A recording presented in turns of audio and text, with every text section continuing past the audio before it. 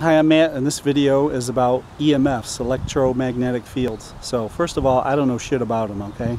I just want to show you a trick I know. I'm not an expert. This is a question for guys with a PhD in electrical engineering. Will EMFs hurt you that come off of power lines, okay? These are the power lines here. There's one of those towers.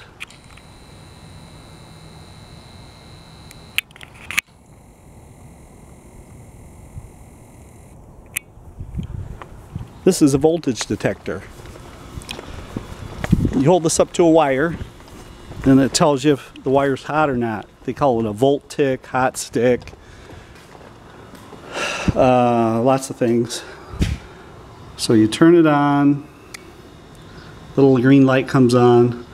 The little slot is the hot. When you look at a plug, there's a big slot and a little slot. The big slot is the neutral, the little one is the hot, okay, in case you didn't know.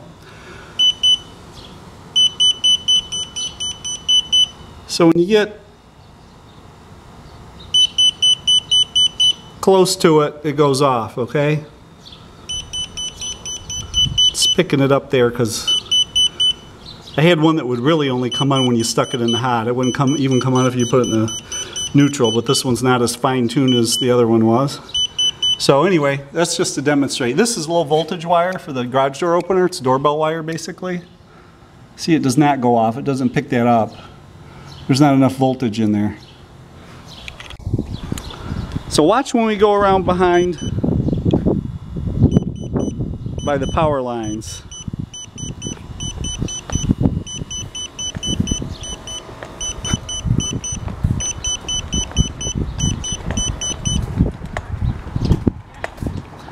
See, it went off there.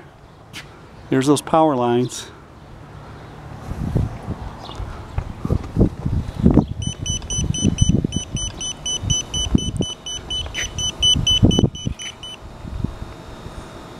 And putting my hand in front of the voltage detector and putting my hand between the wires and the voltage detector.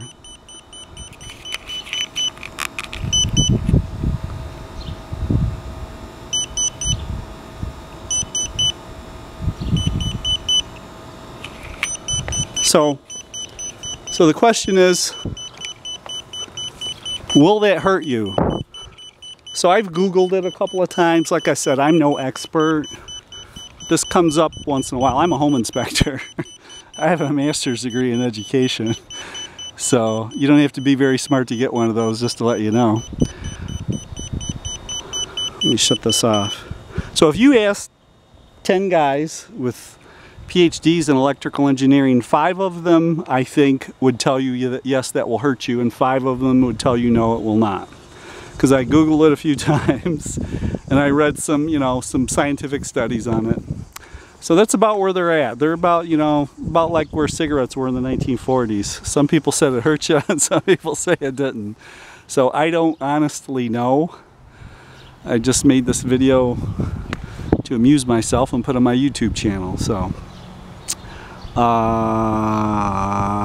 what we learned today was if you have an object in front of the wires, it will block the EMFs, the electromagnetic fields. So if you have a structure between you and the wires, you're probably okay. You're not getting the EMFs off of it.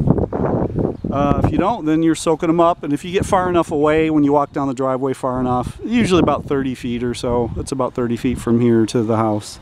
Maybe 50 feet. Then you get that far away, then the EMFs dissipate. So that's it. That's electromagnetic fields under power lines. Now, I do think in new construction, they don't let them build as close to the power lines as they did back in the past. I think this house was probably built in the 60s. So I've noticed when I go through new subdivisions with those, they're not as close. Not a lot farther away though, but a little bit farther away. So anyway, that's it. But I have gone to those new subdivisions and stood in the yard right outside the patio door, and I still get the EMF, so they're not far enough away for my voltage detector to not pick it up. So that's it on EMFs today.